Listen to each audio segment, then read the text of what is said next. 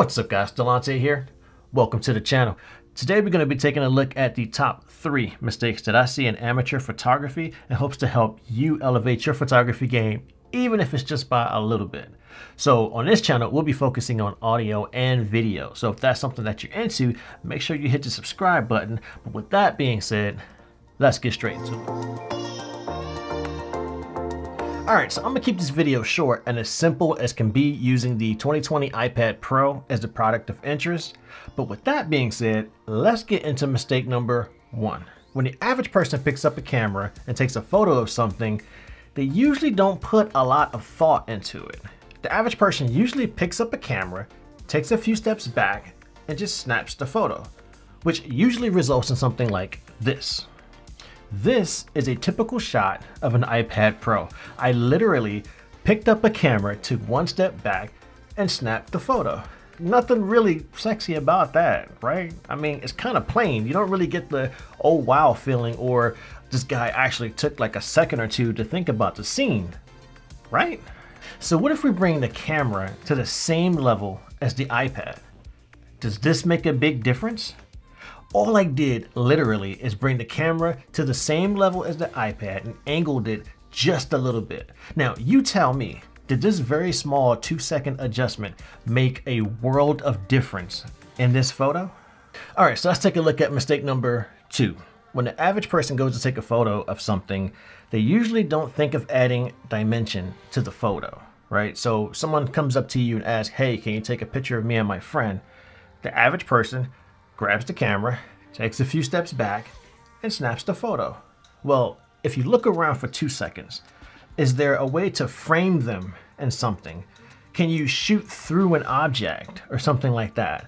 See, because shooting through an object provides an out of focus foreground while keeping the subject sharp. So in other words, we're adding dimension or interest to the photo. Now, there's plenty of ways to actually shoot through an object or add dimension. You can shoot through leaves. If there's a bench somewhere, you can shoot through the cutouts in the bench. If you're anywhere else, there's cups, there's glass, there's fences, there's the simple headphone holder like I just used. Something as simple as that. But the main point of it is just to add dimension to your photo. So take a look at the before shot and take a look at the after shot. You tell me, did that simple 2-second adjustment make this photo look that much better? Lastly, let's look at mistake number 3. So when the average person goes to take a photo of something using the same iPad photo from earlier, they don't usually think about the lighting. Now, lighting is a very important part of taking photos. If you go into a room that's too dark or a room that's too bright, you either have blurry, dark, or very bright photos that you're just sitting here wondering what happened to my photo here. Now, photo editing can help, but you'll save yourself a significant amount of time just ensuring there's proper lighting in the area you want to take the photo. Now, I'm not saying to go out and buy a $800 light or anything like that. Just simply ensuring there's light in the room, or maybe stepping outside to take the photo, or maybe just walking to a window to take the photo. Those very small 2-second thoughts will save your photo significantly. Just to be clear, I am not saying take 5-10 minutes to figure out how you want to take a shot, because you would probably ruin the moment. But what I am saying is, if you just take a few seconds, just a few seconds, look around. Is there a way to make this photo better? Can you line your object within a frame? Can you shoot through an object?